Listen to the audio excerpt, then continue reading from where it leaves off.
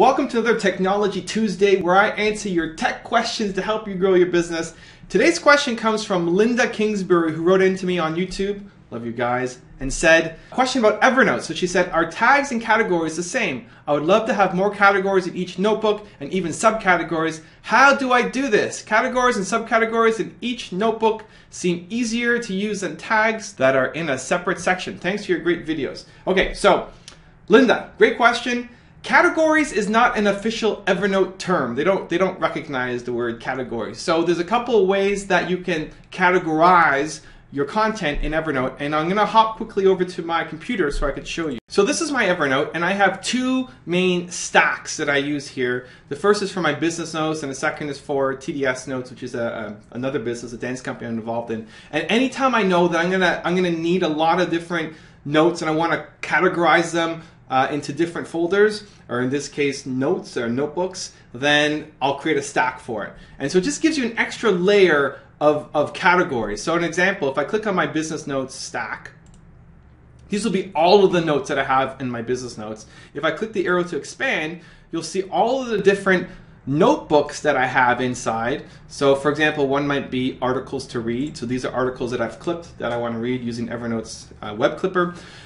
And then in here are my individual notes. So I have three potential layers for any project that I'm working on. You have the individual notes that then you can group together into notebooks. So the articles, the individual note might be how can I re-engage inactive subscribers? That's an individual note. It's grouped under the notebook, articles to read, which is then grouped under the stack, business notes. So you have three levels if you want to. And they're folders. I like having folders. I think in folders.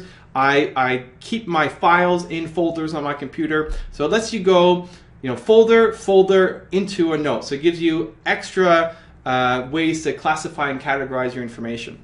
The tag system, I'm not a huge fan of. So each of these notes can be tagged. So if I click on this here, how do I re-engage inactive subscribers? I can click in here, click to add tag, and I can add a tag, call it whatever I want. And then if you scroll to the left side of your Evernote down, there's an area called tags, and you can find all your tags. I really honestly just use it for government stuff, my government filing, so they're individually tagged, so they're a little bit easier to find. But otherwise, my preference is to rely on the folder option. So you got your stack again, the notebook, and then the notes. And then I also rely on the full text search, so it's easy to find individual documents. So that's how I do it. I hope that helped, Linda. If you have any follow-up questions, let me know in the comments below. For those of you guys watching, like the video, you want to see more just like it, you can subscribe to the channel. Thank you so much, and I will see you soon. Hi, Raquel English here with Mermaid Junkie TV. Are you on Evan's newsletter subscription? If not, you should be. I read every single one, and you should too. Ciao!